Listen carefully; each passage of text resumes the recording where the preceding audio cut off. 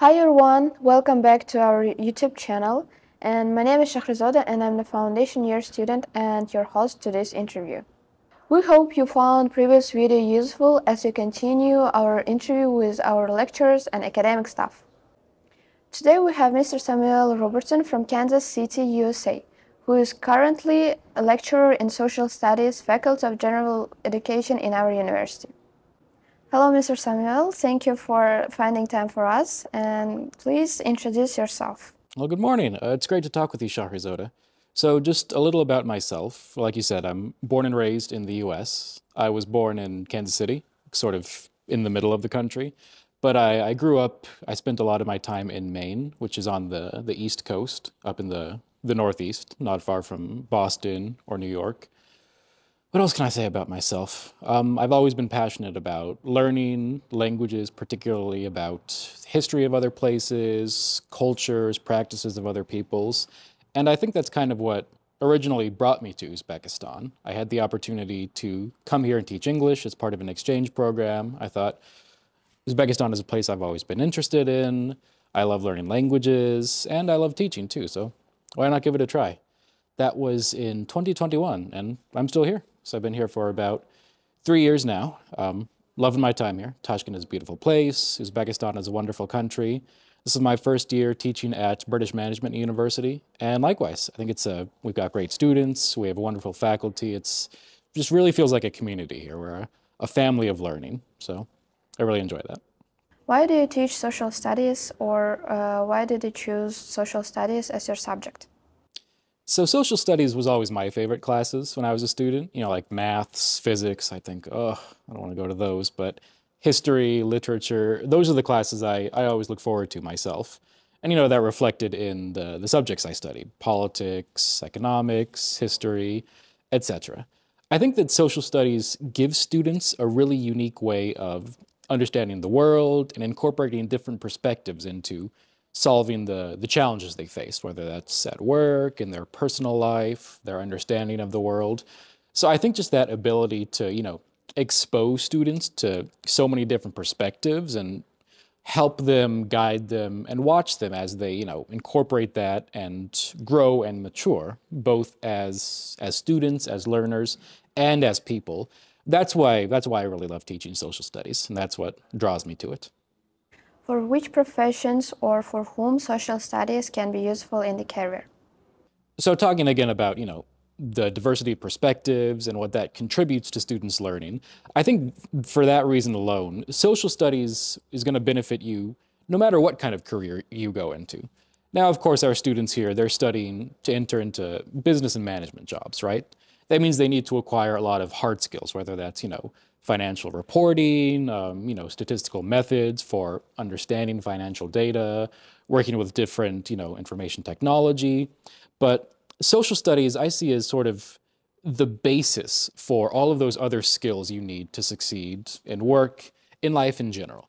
That is what allows you to have that perspective to interpret those numbers. It's not just about, okay, we made this much money last year, but rather, what does this mean? What is the significance for this for our business? How can we reinvest that money in the best possible way? It gives you those perspectives to be able to work well with your colleagues, your coworkers, to understand each other, recognize the value their perspectives are contributing.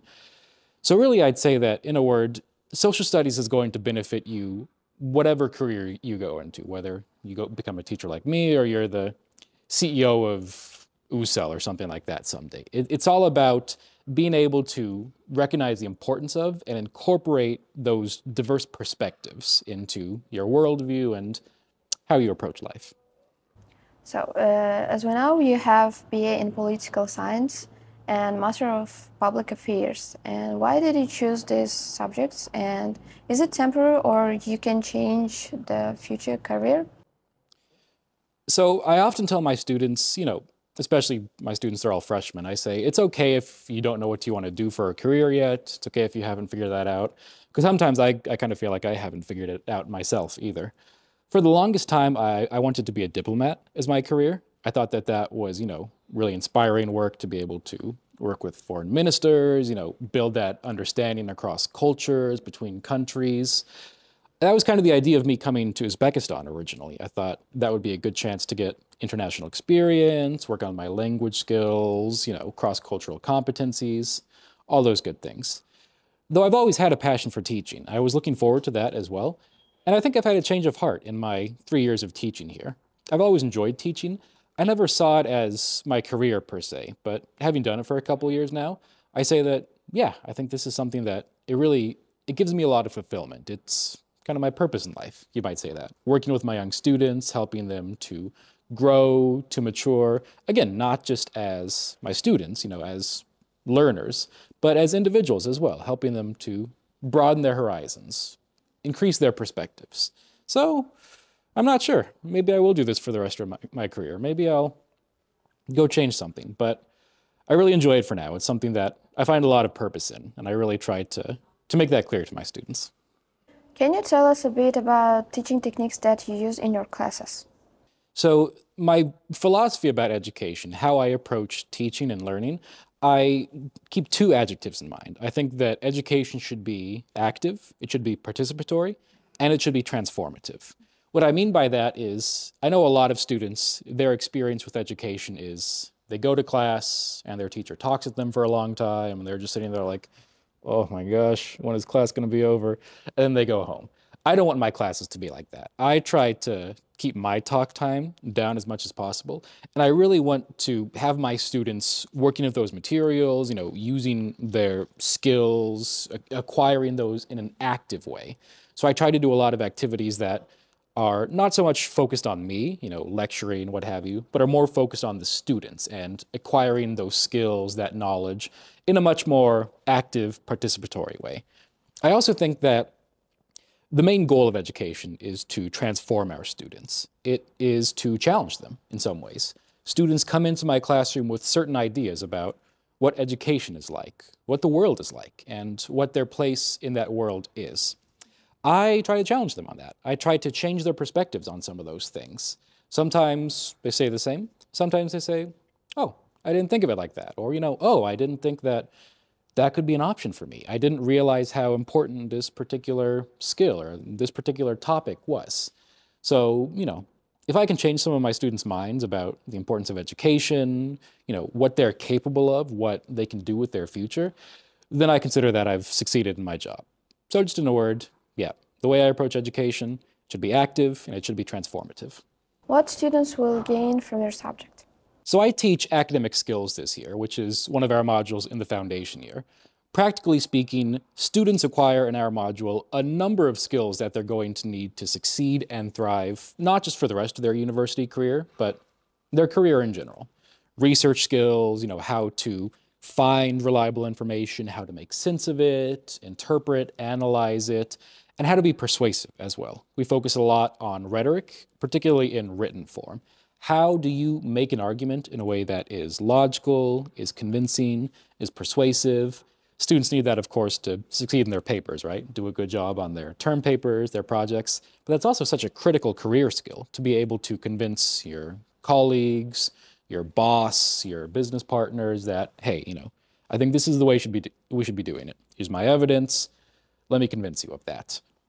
More in general, I think, again, one of my big goals as both a first-year teacher and talking about academic skills in particular is to transform the way my students see education.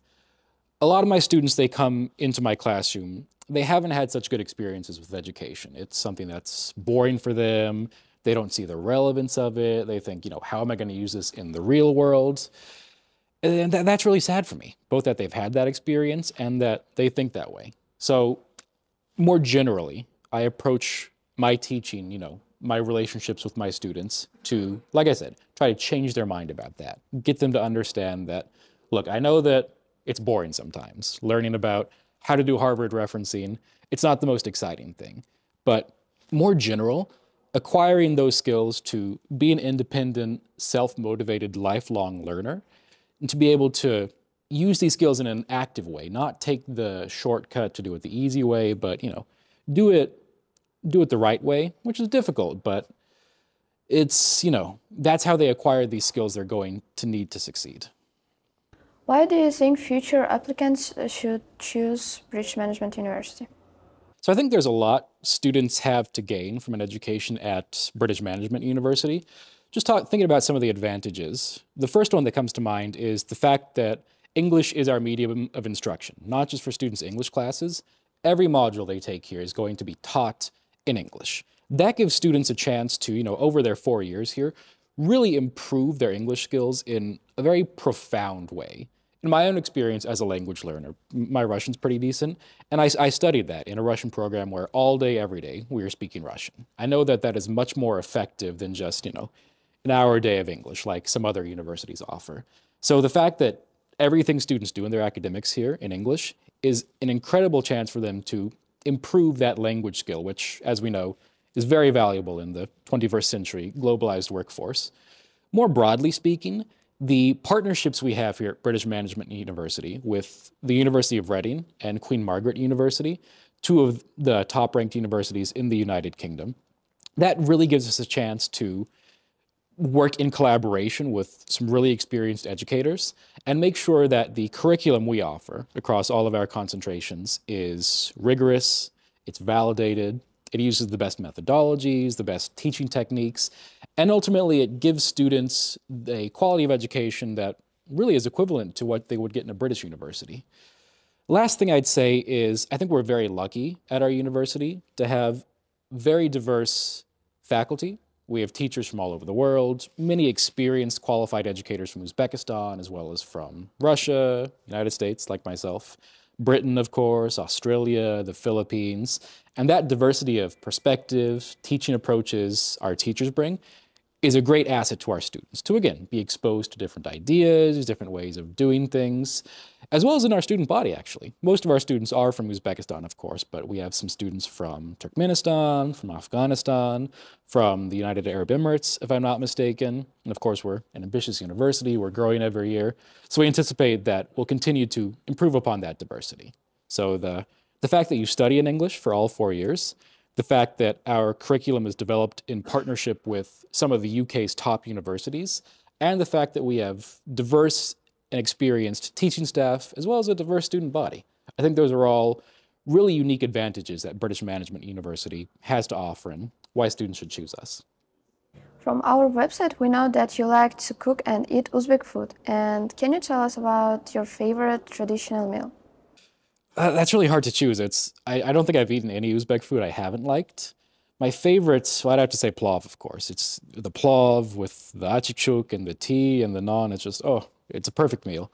I think maybe my favorite also, I'd mention olat somsa.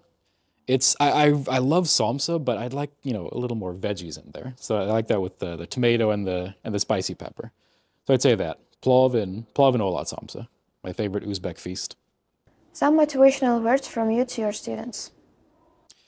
This is something I talk about on the first day of class with all of my new students. And again, something that is new to them. They haven't been exposed to this idea. The words of motivation I'll give to my students are this: don't be afraid to fail. A lot of students previously, part of the experiences they've had with education, maybe they haven't felt safe to make mistakes in class, to take a risk, even if that means they get the wrong answer. I don't want them to feel like that in my classroom. Certainly, I know my other colleagues feel the same way. Here at university, this is a time where young people, our students, not only is it expected of them to make mistakes, but in some ways it's encouraged.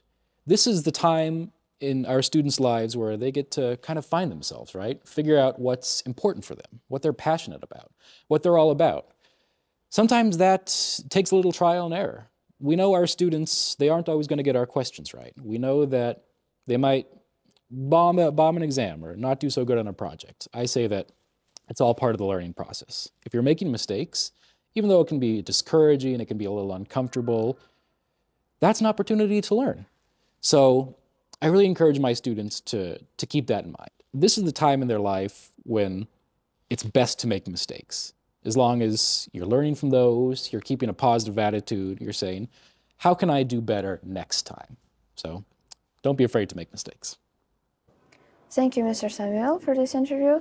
And we hope our followers will find this video useful. And if you have any questions to Mr. Samuel, you can comment it Don't forget to subscribe to our BMU YouTube channel and be turned to new videos every week.